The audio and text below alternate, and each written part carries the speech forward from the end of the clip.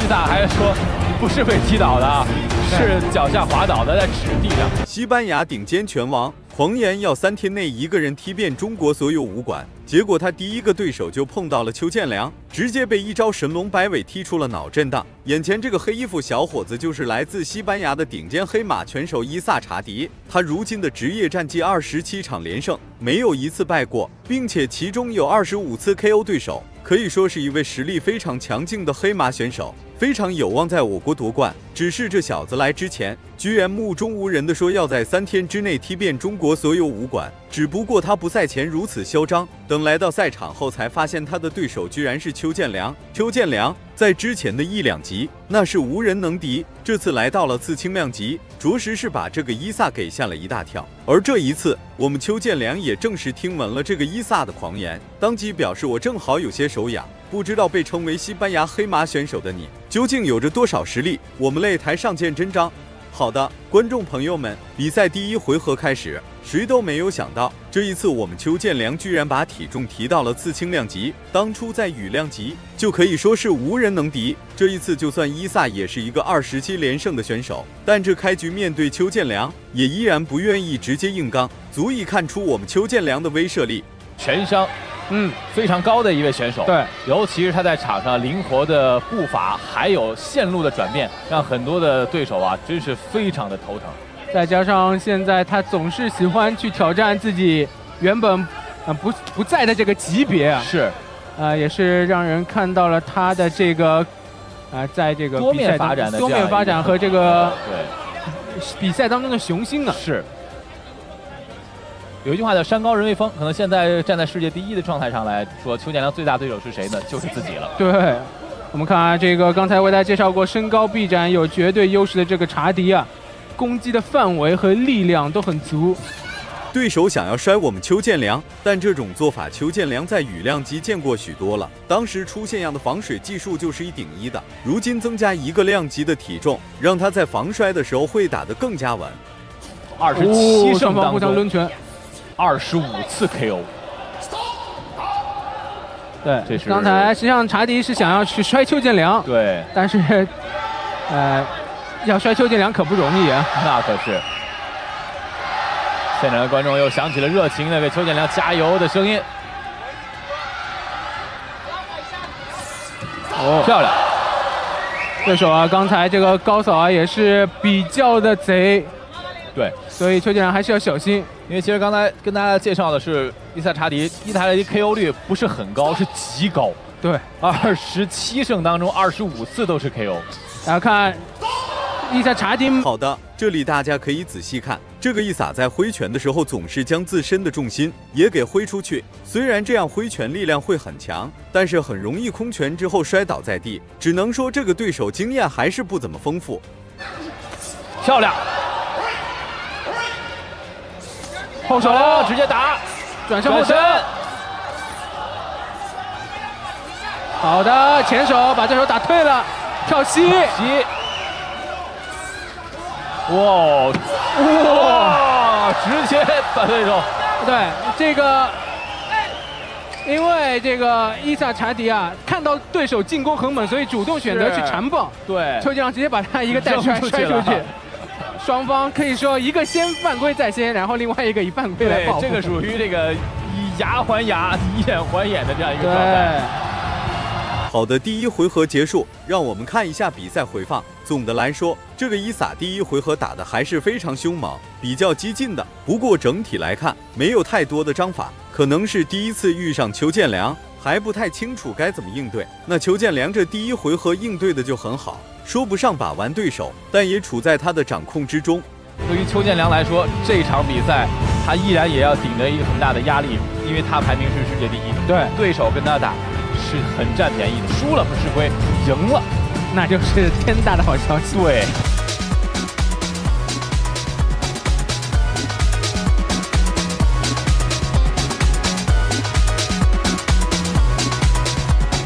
好的，观众朋友们，比赛第2回合开始。第1回合，这个伊萨的猛烈进攻在我们邱建良看来可以轻松应对，而且也的确使得第1回合在邱建良的掌控之中。但是对手经历一次交锋之后，对邱建良有了一定的了解，这第2回合又能打出怎样的操作？让我们接着往下看。一个呢，我们看到了伊萨，他是一个进攻火力非常足的。对，我们可以用这边刚才袭击。邱建良这边主动选择缠斗啊，应该是，被对手打得有些晕了。对，那这里不得不说，这个伊萨的臂展还有出拳的力道十足，让邱建良也有些被打得眩晕了。那这个时候，邱建良反应很快，立刻转变战术，开始绕边，这也是一种逐渐恢复的方法。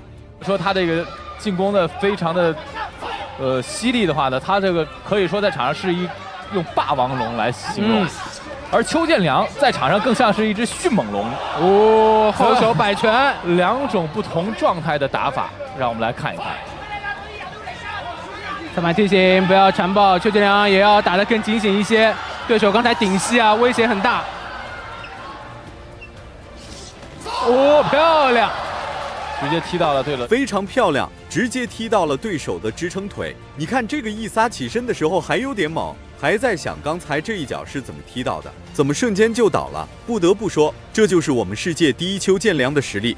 战术是一个问题，但是对于邱建良来说，现在呢在场上我们看到应对的方式还是非常的科学的。转身漂亮！伊萨还说不是被踢倒的，是脚下滑倒的，在纸地上。但是我们从现在看，地上没有任何的水分。对。那么刚才那一下，伊萨之所以摔倒，其实大家都能看出来是邱建良的全力一脚力道十足，而这个伊萨始终认为自己接下来这招了，只不过是因为脚底打滑才摔倒的，这多少就有些嘴硬的成分在里面了。审美的变化，好的，漂亮，超白。转身，两个人打得太漂亮。邱建良今天是遇到了一个火力很猛的选手，所以他也把自己的火力完全发挥出来。哇！那这里这个伊萨又是将自身的重心转移了，所以才被邱建良反手一推，直接推倒。如今已经被连续多次击倒了。转身的这种动作，从视觉画面上，还是现场观看上，都是非常有视觉冲击力的。裁判再次提醒伊萨不要缠抱。两人换正蹬。对，说实话，这个残暴他已经是吃了好几次亏了。对，被邱建良带摔出过擂台一次，然后另外被连续这个扫支撑腿，然后又摔倒过几次。好的，观众朋友们，第2回合也结束了，让我们看一下比赛的精彩回放吧。邱建良在这一回合里打出了非常精彩的操作，对手也是向众人展示了自己的火力，能看出来是一个很有实力的小伙子，只是跟邱建良比还是差了不少。这一回合也是多次被击倒，是踢到了太阳穴的位置，加上这个前面的头盖骨。是。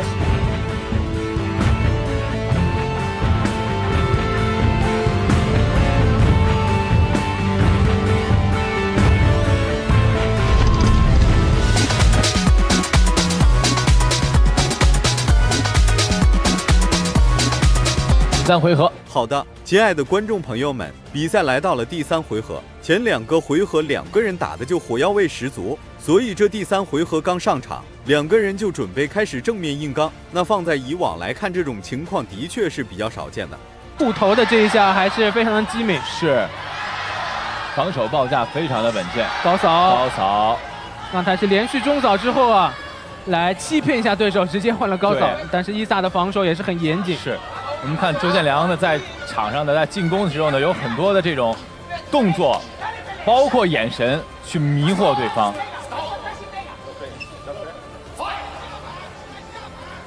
伊萨呢抱怨几句，但是你去缠抱对手，对手来打你，那有什么办法呢？是。裁判又次提醒，第2次，对，不要缠抱。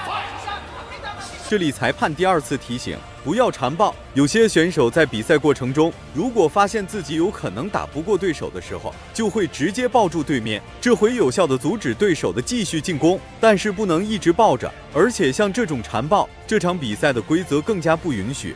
跳膝挤到了绳脚，连续输出。哇，伊萨还没有从这个绳圈出来，所以说你也不用觉得伊萨狼狈，因为他面对的是谁呢？是世界第一邱建良。对，尽管邱建良不在自己熟悉的这个体重级别，但是依旧打得非常的有霸气。刚才上勾打中，伊萨眼神一度有所涣散。是。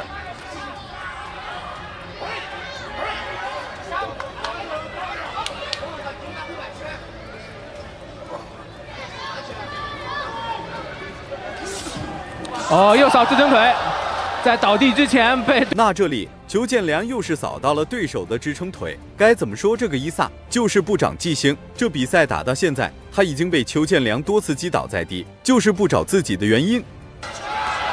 直接击倒了，直接击倒了，是一个前手的平勾。我们看脚下已经发软了，站立，好勉强站起来，继续。邱建良应该不会放过这个机会。把对手挤到了绳脚边，好的，还在往里猛攻，连续的前三，比赛要反击，否则裁判会叫停比赛的。现场的观众朋友已经沸腾了。手，哇，伊萨这个顽强的支撑能力啊！之前我们说他是4人赛之王，这场比赛果然看出了他这个非常顽强的这种对抗的精神。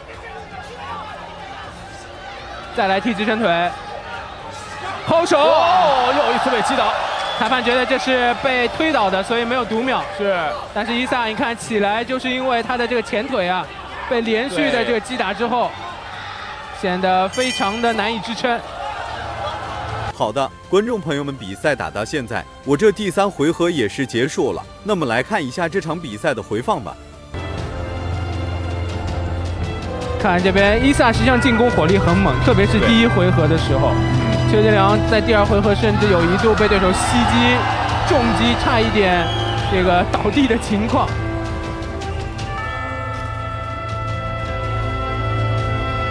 非常棒。下面宣布比赛结果：1号裁判员30比26，2号裁判员30比26，3号裁判员30比26。比赛结果，红方胜。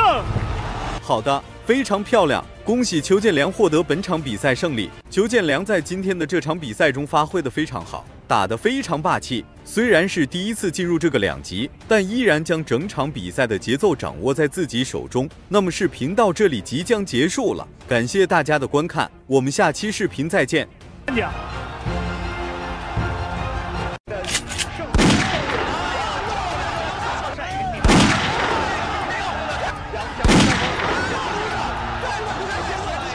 美国拳王挑衅中国选手，被连踢3脚爆头，吓得屁滚尿流。中国人的猪脑袋太脆弱了，我一脚就能踢爆一个，根本就没有挑战性。说出这番无耻言论的正是眼前这位美国的拳王詹姆斯·马佐尔。他在美国绰号叫头部粉碎者。这次来中国，亲爱的观众朋友们，他也是嚣张跋扈。目前连续打赢了3名中国选手，而且都是被他打成重伤了，也是越来越猖獗。然而面对如此嚣张的言论，中国腿法高手我们的中国小将王玉虎也是霸气出山，挑战这个嚣张的美国佬。您现在看到的就是中国小将王玉虎，今年很年轻啊，才23岁，但是练腿13年，10岁便开始练习腿法。他从小出生在山里，可以说从小到大啊，有一件事情他所有的柴火家中的都是他用腿给劈出来的。那么这场比赛到底是谁胜谁负？亲爱的观众朋友们，让我们一起来看一下。好的，第1回合比赛，红方选手我们的中国腿法高手小将王玉虎，蓝方选手美国拳王头骨粉碎者马佐尔。这个美国人打拳啊，跟这个日韩的选手不太一样啊，他们这个喜欢打冷拳啊，某一个时间段突然这种短时间内的爆发还是很猛的。可以看到我们的王玉虎也是没有着急啊，打站立的话，2个人其实都还好，不是说那么的强，但也不弱，还是在找机会。漂亮，这一记回身踢有邱建良那股味道。那么观众朋友们，可能您不知道啊，王玉虎之前呢曾经是在邱建良的拳馆里啊学习过很长一段时间，所以说他正常来算的话，应该是邱建良的弟子。好的，被逼到拦脚，我们的王玉虎还是这个想要打上几拳啊，这个位置很不错，漂亮。我也想手，我不管比谁，你看是吧？打得很主动，这个王玉虎打得很主动。哎呦，马佐尔的防守啊，问题很大。感觉像是有短板一样。3拳，可以看到马佐尔这个鼻梁已经红了啊，差一点被我们的王玉虎打断。很具有穿透力，他这个拳法很具有穿透力。其实这个美国拳手啊，可能是受到这个拳击的影响，所以说他们打自由搏击的时候特别喜欢就是抱身，啊，就不停的抱身拖时间。碰到这种选手一般来说也是很难受的。但是我们的王一虎呢，恰恰相反，他不是那种特别压迫式的选手，所以也不着急。好的，哎呦，这一脚差点是踢中了马佐尔的裆部啊，很危险。这要是一脚踢中，估摸马佐尔这辈子就要跟他媳妇儿啊没有什么生活可言了。如果说是随着比赛的进行出劲出来，自己也要小心。看马佐尔一贴身，马上就气就上来了。实际上，他现在这种贴身是一种消极的防守，不是主动的这种进攻的方式和态势。现在给人打懵了，但只有靠这种。好的，你可以看到马佐尔再一次啊被裁判分开。裁判这是要太过于消极比赛，黄牌。这小子必须得打了啊！再这么消极防守的话，怕是要被直接罚下场。哎呦，马佐尔再一次被这个裁判分开了，裁判可能也是有些生气啊，黄牌都已经亮出来，竟然还这么打比赛。有的这种后发力的这种情况，对于王玉虎呢也是不利。对，王玉虎他自己体力很强。第一局的比赛啊，特别的紧。好的，亲爱的观众朋友们，第一回合比赛正式结束啊！第一回合比赛打的还是很凶的啊。双方选手都展现出了这个差不多的应有的水准，但是我相信我们的玉虎可以在第2回合打得更好。我们可以看一下回放，在这个第1回合虽说啊马佐尔这个消极防守，但是在这个空档中，我们的玉虎还是打出了很多的这个有效击打。好的，第2回合啊，马佐尔也开始这个逐渐的严肃起来啊，没有之前那股嚣张劲儿了。当中呢，王玉虎也是2到3次的侧踹腿。之所以到第2回合开始，那个王玉虎采用这种战术和打法，就是体能有些问题。这个很漂亮，可以看到我们玉虎这个腿啊，特别的有力量。那么他以前劈柴的时候也是早上醒了啊，先劈1000块柴，然后中午再来500块，晚上再来1000块，这一天才算是过去。所以你可以看到他这个腿啊，特别的有力量，肌肉很厚。安迪苏瓦呢是非常的像，就是以左右的平勾、击底勾拳，接以低扫踢。那这场比赛他出的这个直线的拳法来。现在王玉虎回合这种开局，我们没想到原因就是体能下降太厉害。第1回合冲的太猛，太猛了。他现在体能出现问题，看现在他也出拳也不精。双方此时也是进入了一个白热化阶段，体能消耗还是很大的啊。我们的玉虎也是有一些乏力了。一番的压力啊，确实在第2回合看能不能在体能上盯下来。他要用腿法控制距离，不要近身。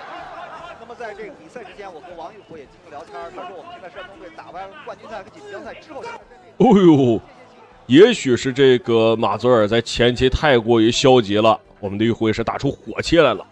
这一拳打的是结结实实啊。有一点，但他不会打内围。是的，所以还是要保持这个干马做这距离。干马做这个时候啊，重拳慢慢的显露出来了效果。长裁判庞洪超告诫这个王玉虎不要再搂抱，你再搂抱对对手要扣你分了。这个我们所提到，在第1回合比赛里冲得太猛，体能下降。对，这个实话实说，我也不喜欢这样的选手啊。这个只要啊一碰到，马上就抱住。您可以看到，你看马佐尔又开始抱了，你这搁谁能受得了？已经是找回了自己的节奏。对于王玉虎来说，如果是跟詹马佐尔玩这样的节奏的话，对自己非常的不利。他不是想玩这种节奏，他是没体能。你说第1次打昆仑决，他不知道这3局3回合怎么打，怎么分配体能，这是不会的。昆仑决这个激烈的，他要对体能有保证。现在王玉虎非常奋力的进行。哎呦，这几击低扫好看吗？好看，拿脸换的。被我们的玉虎也数次直接命中头部啊！对，人家距离有这么高。这就是典型的体能下降，一个增长。看，自己腿都软了。刚才这太可惜了一点啊！刚才第2回合不仅仅是詹马佐尔慢慢的找回了自己的节奏，王玉虎的体能呢也面临着好的，第2回合正式结束。这个马佐尔啊，拳打得太窝囊，也不知道这种人是怎么被评为美国拳王的。可以看到马佐尔这个战力打的啊，其实挺一般的啊，他这个可能是各项实力都很平均吧。让我们来看一下第3回合，我们的玉虎能不能 KO 这个嚣张的詹姆斯马佐尔？裁判也是看不下去了，这疯狂的抱身，已经是第3回合了啊。那这一点的话，就是像荷兰那些运动员啊之类的，我觉得他们全部3个。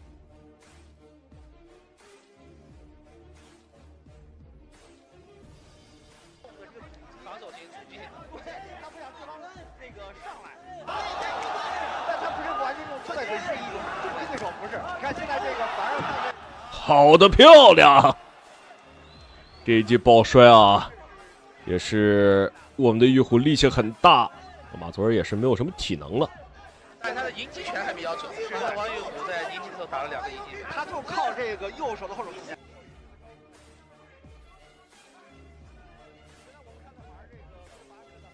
这拳的一种组合，是吧？一个体能好的原因，再一个他从第2回合已经慢慢的找回自己的状态，到第3回合完全控制王玉虎。詹马主要是挑战自己的体能，是的，而且詹马佐尔呢，他非常善于顶。哦呦，漂亮一记高扫，直接命中啊马佐尔的脖颈。我们来看看他能不能站起来。哎呦，没想到马佐尔这小美国佬还挺抗揍。好，那么比赛继续。绝对不能给你机会，一定要用后手重拳，右手后手重拳打击你，又是一轮的火拼啊，双方拼拳，看谁能。这是一个戏剧性的一种场面，在场面站油枪，平马突然王玉虎一个又高扫，然后突然高扫一个上头，给对方打倒，场子裁判给他扣2分，这个成绩就奠定他的胜利。好的漂亮，一记侧踢，又一次将马佐尔击倒。但是我们可以看到马佐尔站起来很快啊，我的玉虎不要给他任何机会，能再踹一次啊，这个小美国佬就完了。对，这比赛没悬念，这比赛就没悬念了，打得非常好。2次强毒3分没了，对不对？尽管第2局肯定是罚，可能马佐尔赢了，但是第3回合2次强毒3分。好的漂亮！裁判宣布比赛结束，我们王玉虎获得本场比赛的胜利。这个嚣张的美国佬马佐尔终于是受到了正义的制裁，让他知道中国人不好惹，而且踢你的狗头也是相当轻松。KO 的方式是在不被看好的情况，第3回合冷招，你说冷招吧，又是中国的职业腿法，吃带腿上头，看，对，这个太棒了，这是第一次。那么好的，亲爱的观众朋友们，感谢您的收看与支持，让我们下期节目不见不散。都知道，一个选手在场上的比赛，一个选手在场上的比赛更是一个团队的作战。王玉虎连续3个侧踹 KO 了詹马佐尔的同时，刘腿披挂刘海龙微笑着从我们解说台旁边走过。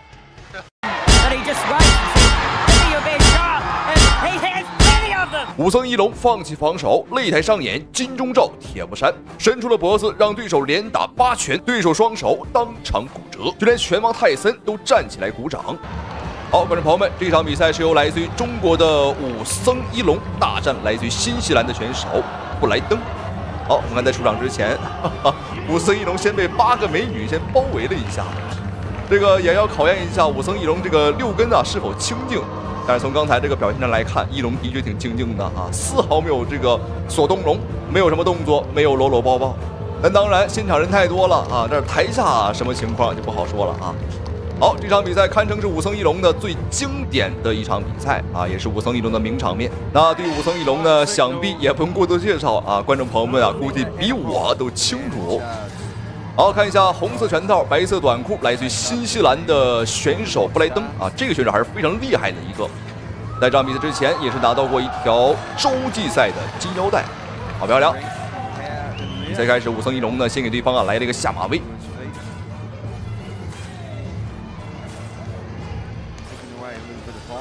对于武僧一龙的评价呢是名声在外有好有坏，这个到底强不强他到底厉不厉害，这个每人看法不一样。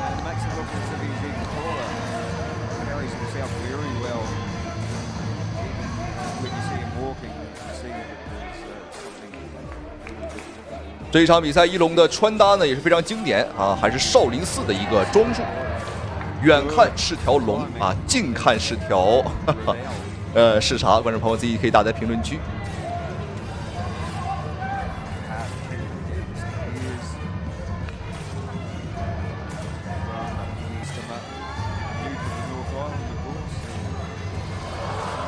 哎，注意看，武僧一龙已经开始了，放弃防守，摊开双手，撑起脖子，金钟罩铁布衫。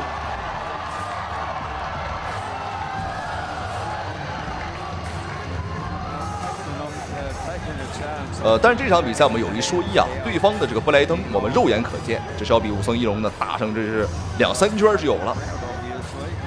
所以说当年的武僧一龙呢敢打，也挺佩服他。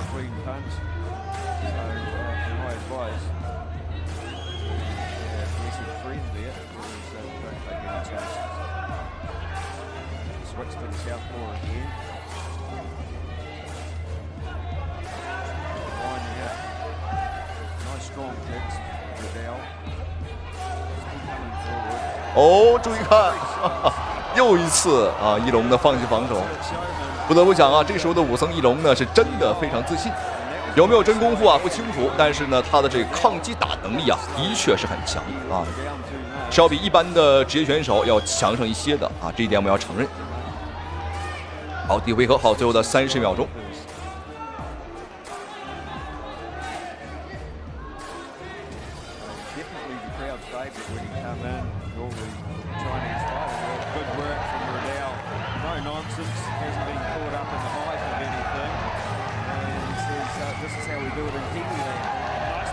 这个布莱登啊也是有些懵啊，也没见过这种阵仗，没见过你这种，你看抻着脖子随便打，这种选手在国际的擂台当中呢，这我估计啊，对方也是头一次见，现场的这帮老外估计也是头一次见。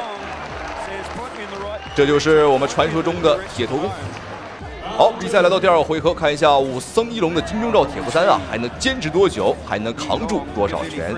感兴趣的观众朋友们可以数一数，看一下我们的一龙啊，阿龙啊，能扛住几拳？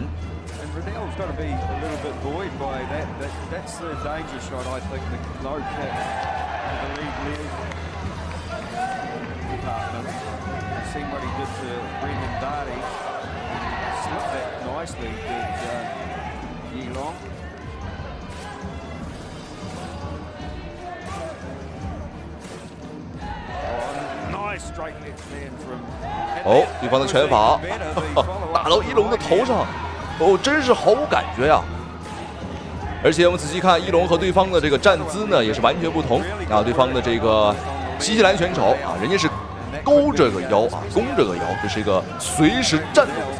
而一龙我们看这个身子很直，真是一个数字1啊，立起来的1，有的时候立起来，有的时候横下来。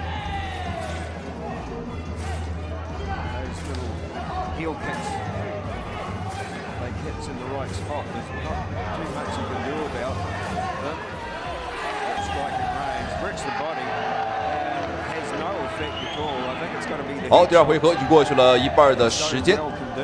那么现在一龙的话是没什么优势，因为他的有效进攻啊太少了，这个拳也打不准。好，注意看，双手自然下垂，就是这副表情，随便一打。啊，当然我们看台下的老外也看懵了，有的捂住嘴巴，有张大嘴巴。他们肯定是觉得这个很神奇啊。因为很多老外对于这个少林功夫和中国武术啊，还是非常的这个敬佩的啊。那对于他们来讲呢，这是一个来自于东方的神秘力量。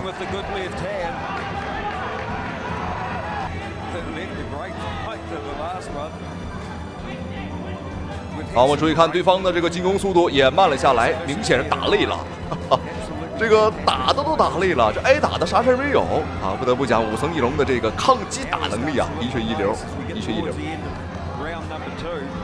哦，要小心，这要小心啊！这个不能是别人没打我们，我们自己 KO 自己。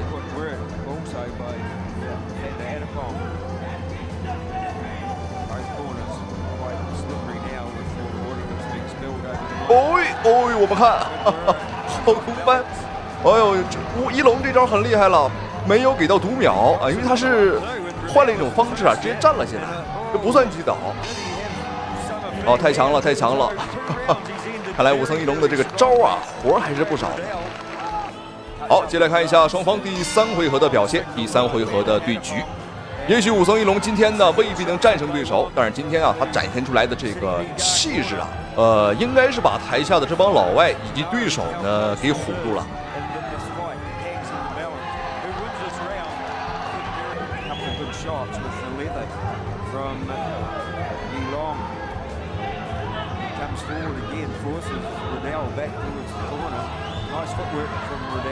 好，这会儿武僧一龙是有些着急了，开始主动打一些进攻了。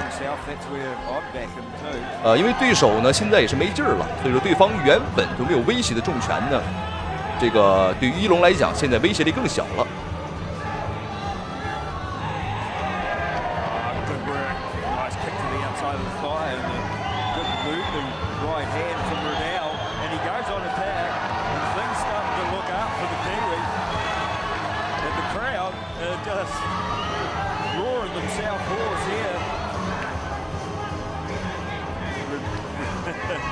I would have loved to let one go to the head there with the knee.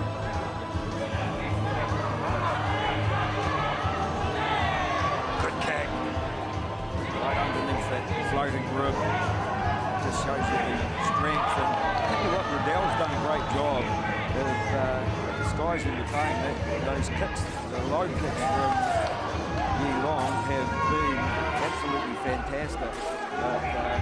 Riddell just showing his toughness here, his versatility. Beautiful right hand. Can he follow it up? 好，最后的1分钟。整个第3回合，一龙在进攻上的节奏还是比较快的，但是分数上来讲还是比较悲观，因为这个一龙的进攻啊，都打到对方的防守上。哎，注意看，名场面来了。哦哟，连扛了7拳，哇哦！观众朋友们，这种打法，不要说在国内啊，放眼整个世界，这也是头一个。武僧一龙也算是开了这个先例。比赛还有最后的30秒钟。这种打法和战术呢是比较好看，但是呢，按照比赛规则呀，这属于送分儿。再按照网友的话来讲呢，就是肉靶子啊，就是一个活脱脱的沙袋。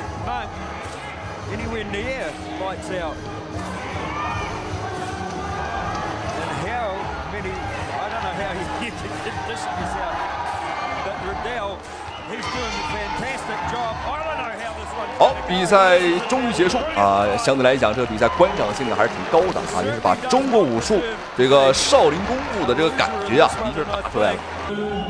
好，没办法，那比赛规则的话，这个分数太低了，一龙输掉了比赛，但是这个比赛还是比较精彩的啊。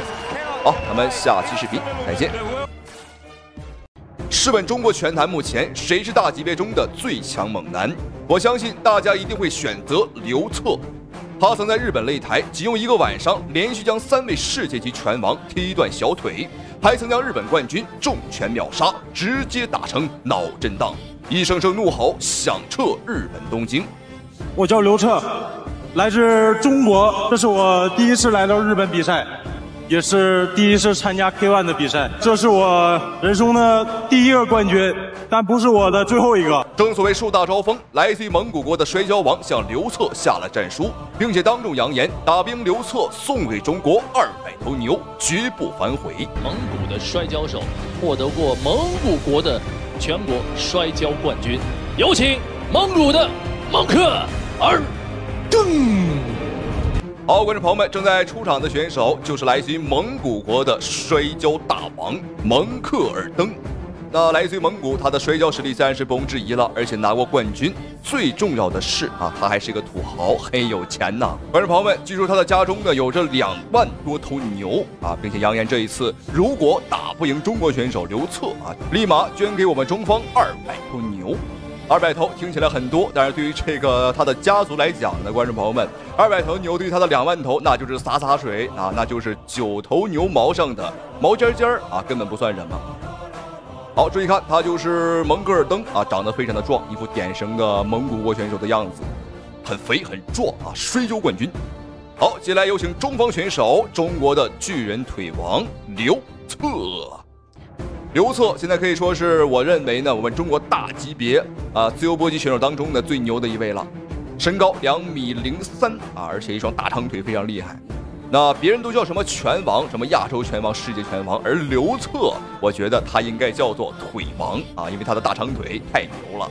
前2天在日本东京的客场作战，我们一晚上踢断了3个老外的小腿，你没有听错一个晚上2条钢腿，观众朋友们就和2条钢棍一样太硬了，太猛了。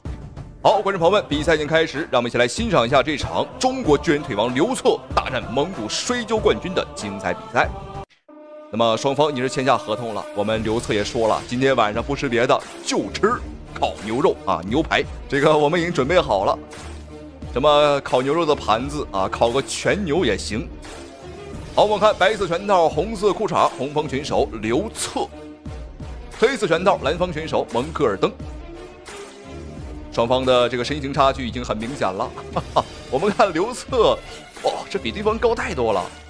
但是值得注意的是这场比赛并不是刘策的强项，它是场综合格斗，而刘策擅长的是自由搏击和踢拳。所以说赛前刘策进行了1周的紧急训练，没有错，就练了1周的摔跤和柔术。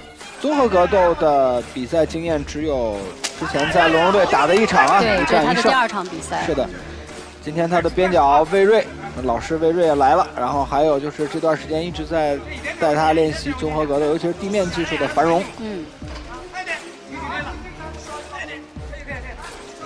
刘策今天打的还是蛮稳当的对，要抓时机。是，主要还是在抓时机。对，对手是一个反架，高扫，说完就来了。体完筋收回来，体完注意防人就行了，没事还可以踢。身高臂展还是有不小的一个差距不过刘策今天这打的还是蛮稳当的。虽然说对方的蒙克尔登呢是一个摔跤冠军，但是面对刘策的大长腿一双铁腿，他也不敢贸然进攻，不敢这个直接摔进来，他在找机会。好，要小心。我们都知道摔跤的话是需要近身缠斗和近身的距离，但是刘策的话是不会轻易的放对方进来。但是我们仔细看这个蒙克尔登的胳膊呀，也不短也很长，我觉得比他大腿还要长，这是个什么身材很奇怪。应该很少能够遇到跟他身高差20公分的运动员。对。但我们看他打自由搏击的比赛也没有那么的谨慎，对，就那个赛场是他比较熟悉的。是的，这个我觉得他还是会忌惮对手去摔他。所以他在出拳去打对手的时候，就是必须要再压一压自己的拳风包括重心还是要往下去再压一压，因为有一点不适应。慢慢找到感觉了，刚刚还不太敢起腿，害怕被接腿摔。正蹬漂亮，马上就摆拳，对手要摔。对，别着急，让对手起来，注意点好，裁判刚刚警告是刘策注意点你不能这个对方倒地之后踢对方的脑袋。那这招在综合格斗当中呢不止综合格斗当中任何格斗当中都是不允许的踢脑袋是犯规的。但刘策踢惯了，因为这个平时爱踢球看到对方的脑袋没忍住。好，刘策慢慢的是找到了感觉敢出腿了，也敢进攻了。我们注意看，对方这还是一个反架选手。我们注意看右手在前，左手在后，左撇子，就说明他的左手拳会更重。漂亮！我们听刘策的这个腿法砰砰作响。好，注意看刘策的防抱摔怎么样？真稳那当然也有一方面就是刘策的这个体型太大了，对方也摔不动。我们重心都不需要放低，也不需要推对手就站在这块，对方也摔不动。你看刘策就直挺挺的站这儿，我不需要任何技巧我就是比你高就是比你壮。对，给顶膝，对，把去抢对手的一个腋下，把对手给提上来对了。对，提上来之后往外去转一转对手。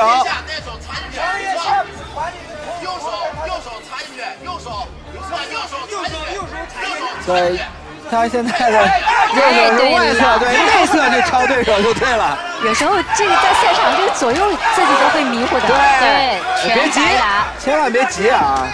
我这场比赛，漂亮的顶膝。我这场比赛比较害怕的就是刘策上头。好，距离比赛第一回合结束还有最后的20秒钟，相信大家伙也听到了啊，刘策的拳腿功夫真是砰砰作响，现场的这个声音呢，的确是很震撼。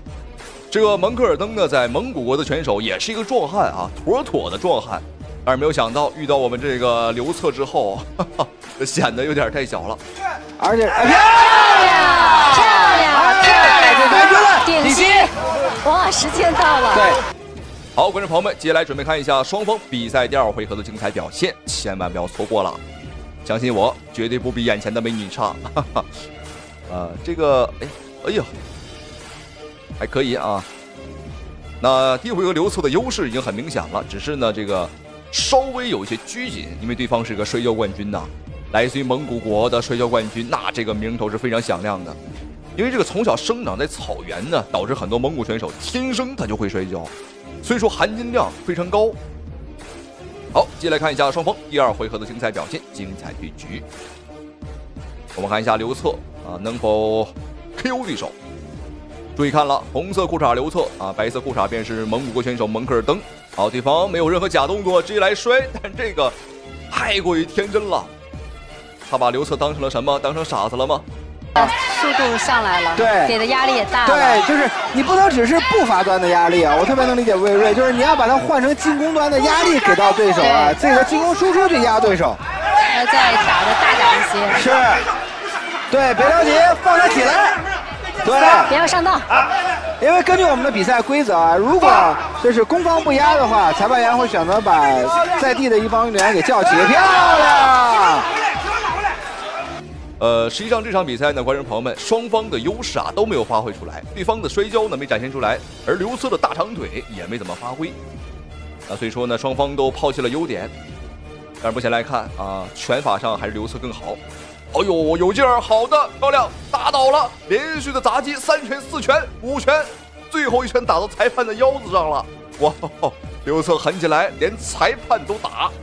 好，这场比赛嘛，恭喜刘策200头牛，我们进账了，哈哈！希望对方不要反悔啊！你是什么空运还是陆运啊？抓紧的把200头牛整过来。好，观众朋友们，让我们恭喜刘策获得了本场比赛这场中蒙对战，太精彩了。同时非常感谢屏幕前您的收看与支持，咱们下期视频再见。现在李景亮把徐墨紧紧的高高的抓紧在内，不要啊！要锁，但是呢，李景亮把徐墨紧紧，徐墨再次逃出来。非常漂亮，又再救我！救我！救我 ！KO！ 外国选手倒挂金钩下死手，李景亮旱地拔葱3连摔，罕见断头台 KO。好的，亲爱的观众朋友们，您现在收看的是一场十分解气的中新对局，我们的中国选手吸血魔李景亮大战新西兰拳王居莫。那么在赛前，这个居莫也是击败了我们的中国选手魏宁辉，所以说特别的猖狂，在赛前也是嚣张表示，我连魏宁辉都能击败，我还怕你一个小小的中国病夫李景亮吗？只要我想出手打你，就像是打孙子一样。我从没见过这么嚣张的拳王，我们李景亮也是表示不把他打进他的新西兰祖坟，跟他姓儿。那让我们一起来看一下这一场比赛究竟谁胜谁负。如您所见，红方选手就是我们的李景亮，而蓝方选手则是新西兰嚣张小拳王居莫。也表示了，这是他第2次争夺次重量级冠军的机会，他不会让这次机会再溜走了，因为上一次呢他是微弱的。好的，面对居莫，我们的李景亮也是发挥他十分擅长的地面作战啊，直接将这个居莫按在地上，拿到了一个非常漂亮的正身位。地面，然后居莫现在看起来还是比较的冷静。在刚才赛前的这个演说当中，李景亮也说了，他将迅速的战胜对手。看看今天李景亮是采用什么样的策略。李景亮看得出来，居莫很想逃，可是却逃不掉啊！我们的李景亮也是地面之王啊。想这个从我们的李景亮手中逃脱是一件非常困难的事情。OK， 来到蓝边，这个位置非常适合进攻，他毕竟不是那种综合格斗的八角笼啊。又是一个断头台，上位的断头台。不知道有没有？散打虽然是李景亮的主项，但是他后来又学了摔跤，特别是增加了巴西的柔术，所以地面功夫也非常的了得。没错，在这个全天下战队又是刚刚从巴西请来的这个 Checkmate 的巴西柔术黑带教练 Flavio。哎呦，我们可以看到居莫使出了一个我们在比赛中很少见到的这么一个缠绕方式啊，但是没有成功，但是也成功的逃脱出来了。我们的李景亮想再次将对手拖入地面，非常非常的漂亮。脖子，看着脖子啊，这个手啊。李景亮居莫呢，还是借助一点鞭绳的这个力量啊。李景亮是非常冷静，抱摔。居莫的防摔啊还是力量比较大，但是呢，现在李景亮还是把居莫放在了一个不利的位置，现在是一个半拿背的姿势。下面到。相信你也感觉到了啊，居莫是一个非常强悍的站立型选手，但是在地面上可能是有一些跟我们的李景亮比相形见绌。好的，我们可以看到，哎呦，对手倒挂金钩，试图漂亮，我们李景亮根本没有给对手机会。哎呦，又来第二次，直接猛砸地。哎呦，我的天哪，这简直啊，2次旱地拔葱，哎呦，第3次差点是要了居莫的小命。也不知道居莫的这个头骨、这个脖颈啊，能不能保护住？这要是摔死，可又是一场擂台血案。李景亮能不能逃脱这个三角锁呢？李景亮又想拔出来，又想去，好，成功的拔出来，马上转入进攻，非常非常的漂亮，展现了吸血魔李景亮强大的逃脱能力以及非常坚强的意志。可以看出，目前时间已经来到了1分40秒左右。对方打了已经足足有2分钟左右的地面了，非常的难得。居莫还在反抗，但是面对我们的李景亮没有丝毫的办法。我们的景亮不愧是吸血魔啊！无论你在哪儿，无论你是跟我打站立还是地面，我都是黏住你，死咬不放。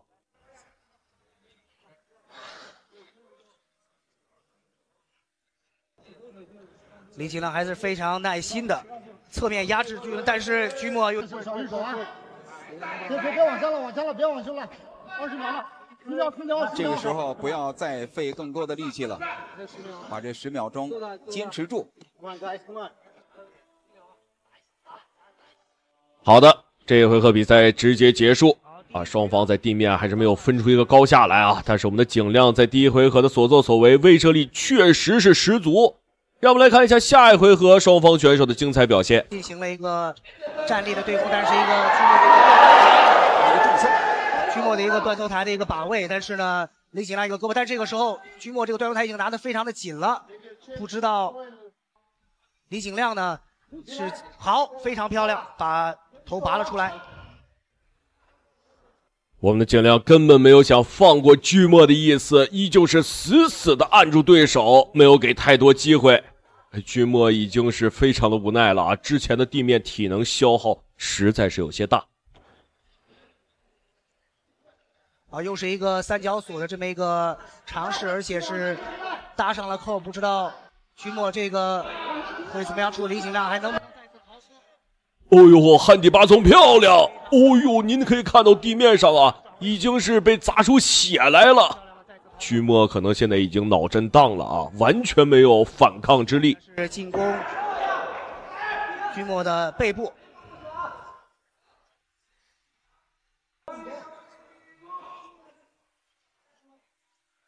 好，李景亮现在在用这个美式的检索，但是呢被居莫防住了。好，李景亮现在可能要转到另一边做一个十字固的一个降服技。双方选手还在地面上挣扎。我们的景亮这个时候应该是在考虑用一个什么样的终结技来干掉这个嚣张的新西兰佬居莫。跪起来，但是呢被李景亮是拉得非常的紧。现在居莫是形成了一个单抱腿的这么一个姿势，不知道有没有。好，又回到了一个站立的缠抱，非常漂亮，李景亮的一个站立的摔法。这时候呢，居莫的体能啊是仿佛是出现了问题。第3回合还有2分55。那么地面做到这一步啊，我相信居莫已经没有任何的体能去跟我们的李景亮对抗了啊，完全是在地上开始雇佣挣扎，像一个大蛆一样。一边，居莫呢是非常的被动。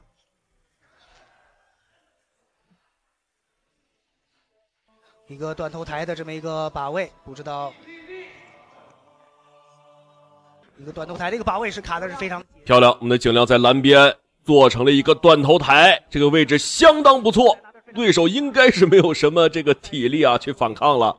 好的，漂亮拍手，让我们恭喜我们的李景亮获得本场比赛的胜利，真的是非常非常的厉害啊！这个地面啊，已经是打了整整贯穿一场比赛。居莫确实是没有想到我们的景亮地面打得这么好，体能竟然这么深。好的，让我们再次恭喜我们的李景亮获得本场比赛的胜利。是感觉到这也是非常的值得，非常高兴，但是他没有忘记把居莫拉起来向他致意。居莫刚才站起来的时候呢，还是有一点的晕，对，但是也有可能是刚刚的摔的那个。来看一下，这是居莫一个断头台尝试，但是被李景亮后来逃脱。这是居莫的一个三角手。来看一下回放，可以看到居莫万万没有想到自己倒挂金钩迎来的破局竟然是旱地拔葱。我相信这4次旱地拔葱一定是对他造成了极大的伤害啊，完全是把自己的优势打没了。那么最后一个断头台也是让我们眼前一亮啊，在比赛中是很少能见到的啊，成功干掉了这个新西兰拳王居莫。恭喜李景亮，在武林传奇11，中国选手夺得了2条金腰带。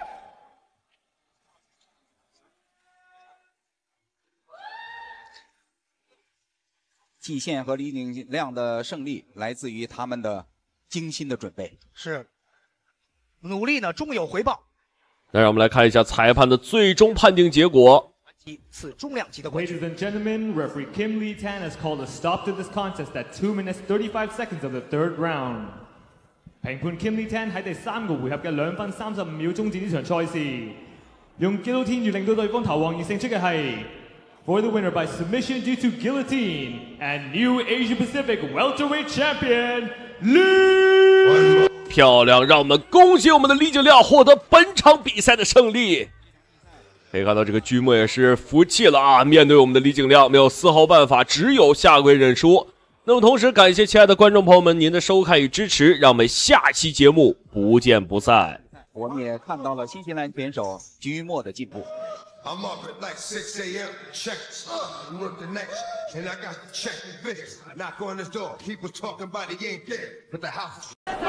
后手又连续打虎，再打虎，上勾上勾，漂亮后手摆拳啊，感觉对方不行了，不行了，哇，仅2次的进攻。中国小虎铁银华失手闯下大祸，连续重拳打断外国巨人的脖颈，当场便失去意识，吓傻裁判。有请小虎铁银华。好，观众朋友们，视频当中的选手没有错，他正是虎行天下、锐不可挡中华小虎铁银华。小虎铁银华技术全面，拳腿快如闪电啊，打法呢非常具有个人特色啊，一种极具碾压性的战术。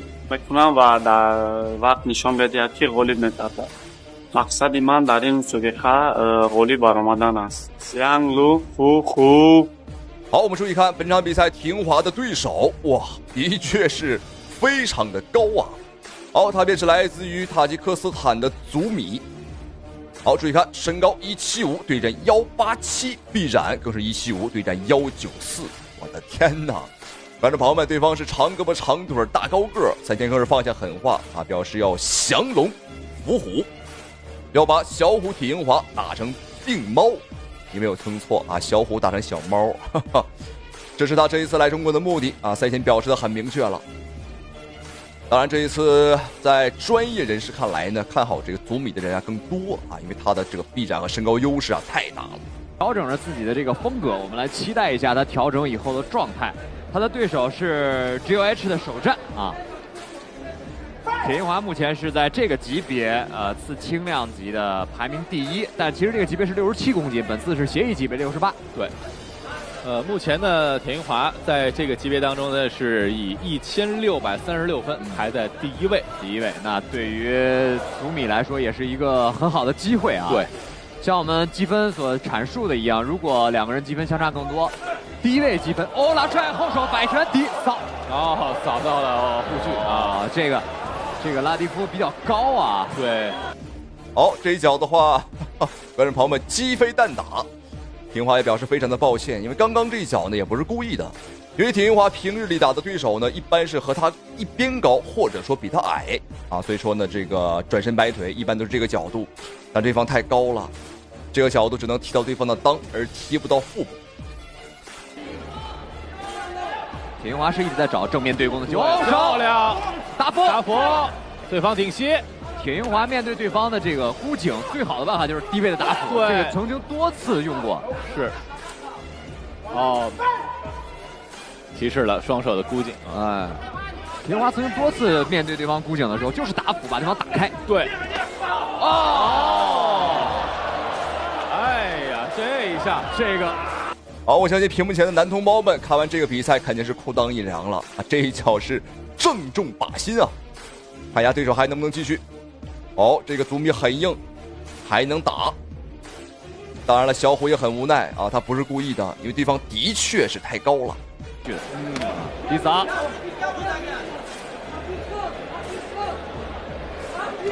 前刺后手，打佛，还是刚才的这个方式。后手，前摆没打到。田英华现在这种打法的非常有血性，直接冲进去，近距离的白刃战，被后手拳击中了。下面的扫踢，上面的左右摆拳，哇，这个中段拉的有点晚了。好，第一回合还有30秒钟的时间，我们看田英华非常的着急，由于对手呢是一个外线游走的打法，一双大长腿满场乱跑，让田英华呢追得很难受。田英华更想要的是一个对手和他来站立拼拳，因为田英华不惧怕和任何对手来站立和对轰。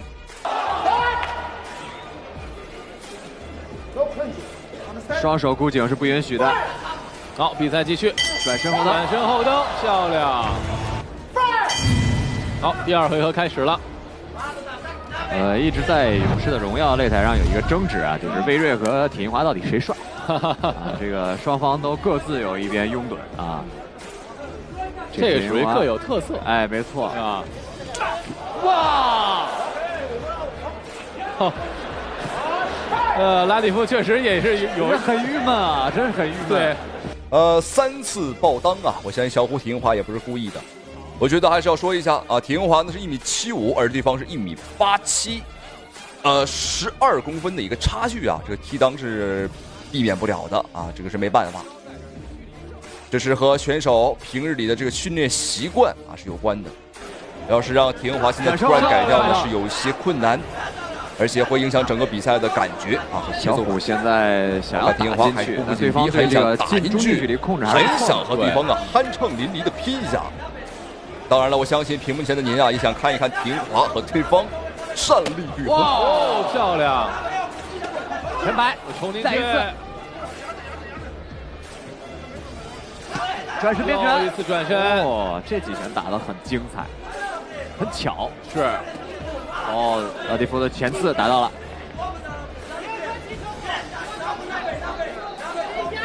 拉蒂夫这种方式对田英华来说也比较难啃。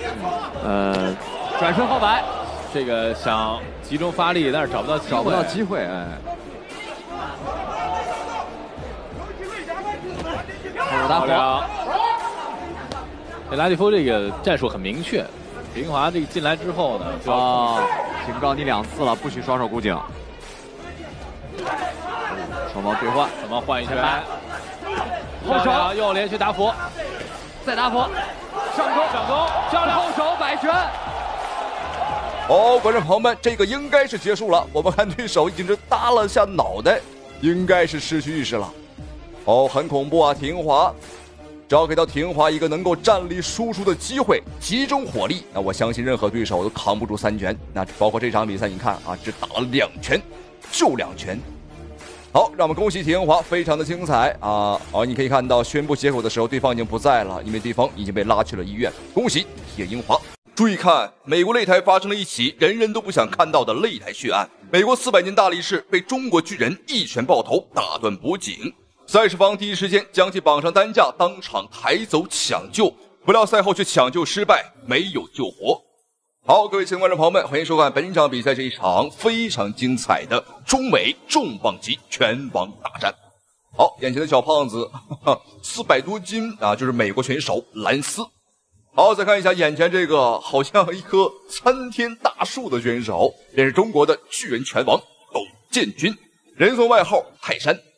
虽然说董建军长得很高，但是眼前的这个小胖子兰斯并没有瞧得起我们，而且这个家伙还表说呀，无论中国选手长得有多高，都是 A 揍的货，欠揍的货。还表示本场比赛打完之后会把董建军安葬在美国。好，观众朋友们，这哥们儿要把董建军打死啊！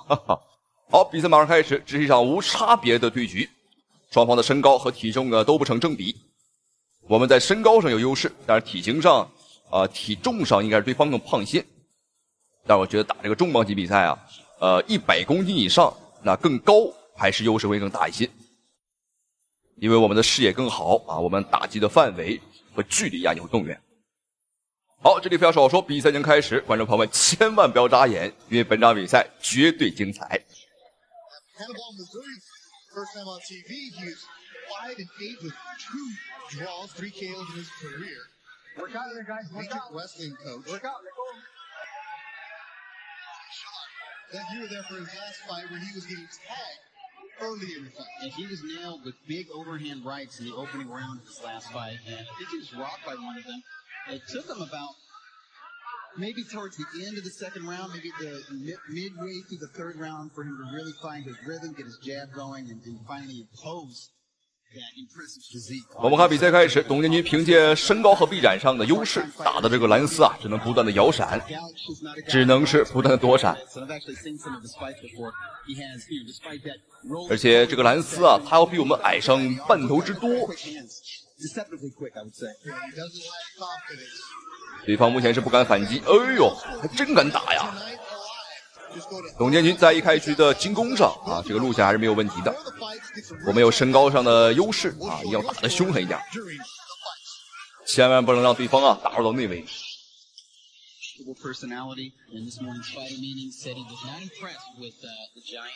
要知道，董建军是要比张志磊啊还要高上很多的。也算是张志磊的师兄了。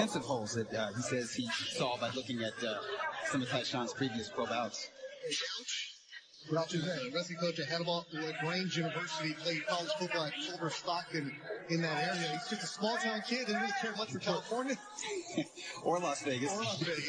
He did fight Deontay. Take a step back. 这个兰斯有点顶不住了，已经开始频繁的搂抱。哦，可以看到是受不了了，因为吃到董建军的拳啊，就算是防守吃到，这也是吃不消。And he's coming off some inactivity. He actually broke his leg in a semi-pro football. Yeah, he's all over the place. Yeah, football game. So he sat out about a year. Yeah. Tyshawn mentioned it working with Buddy McGirt. McGirt understanding, explaining it's a project. Because Tyshawn started boxing literally a year ago. 好，最后的30秒钟。董建军，哎呦，什么情况？窒息结束了。我们看这个兰斯。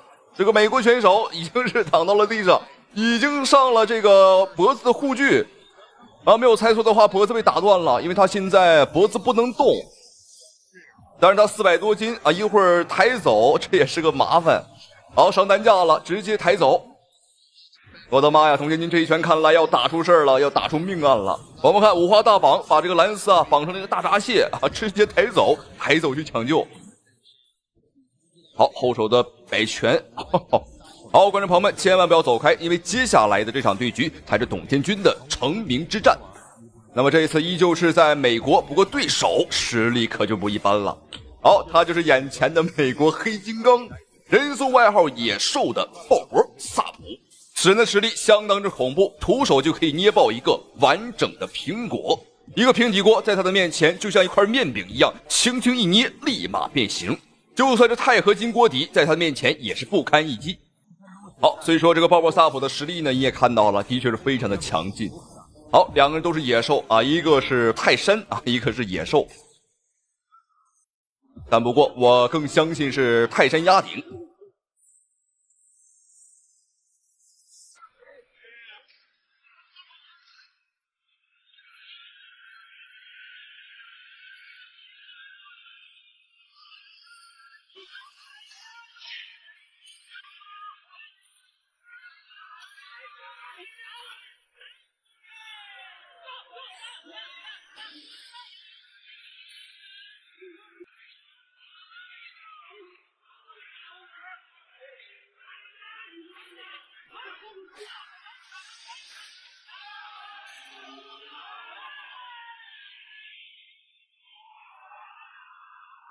好，各位观众朋友们，本场比赛我们看，这个鲍勃萨普，哦，这个怎么躺在地上，好痛苦啊，非常痛苦。吃到董建军的拳啊，没有办法不痛苦，的确是很疼啊。好，这场比赛让我们恭喜董建军，只用时不到1分啊，应该是1分钟不到啊，只 KO 了这个美国野兽鲍勃萨普。董建军的拳啊，打的的确是非常的重啊。好，观众朋友们，正所谓人红是非多，那么在董建军成名之后，但是来了非常多的挑战者，想要借着董建军的肩膀登上世界之巅。好，比赛开始了，看一下白色拳套董建军，黑色拳套啊，便是来自于伊朗的拳王阿卡巴尔。这场比赛跟以往不同，我们看这个阿卡巴尔的进攻打得非常凶。虽然说身高不占优势，但是这个家伙知道啊，打外围肯定输，所以说一上来呢就猛冲内围，想要和董建军啊来拼拳。想打中国的泰山一个措手不及，但泰山真的是身高体壮啊，所以他面对对方那种局部战场的进攻，应该说还是有足够的抵御力的。马立敏自己速度太快，都丢失了重心。要知道泰山目前是中国搏击界身材最高的2.06米。泰山压顶，泰山压顶喽！泰山刚才是抓住了机会，利用对方出拳之后紧跟的一次反击，单拳就将对手撂在地上，对手摇摇晃晃。卡片再给他读，不示意还可以继续比赛。好，观众朋友们，这个阿卡巴尔的确很顽强啊，吃到董建军这么重一拳，竟然还没有投降的意思，还要打。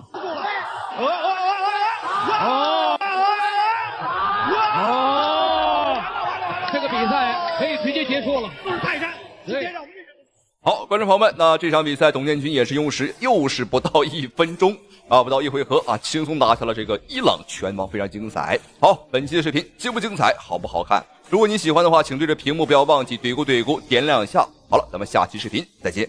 하지만은 주먹을 명중시키고 카림의 머리가 통째로 꺾여 날아갈 뻔한 위험한 상황에서 심판이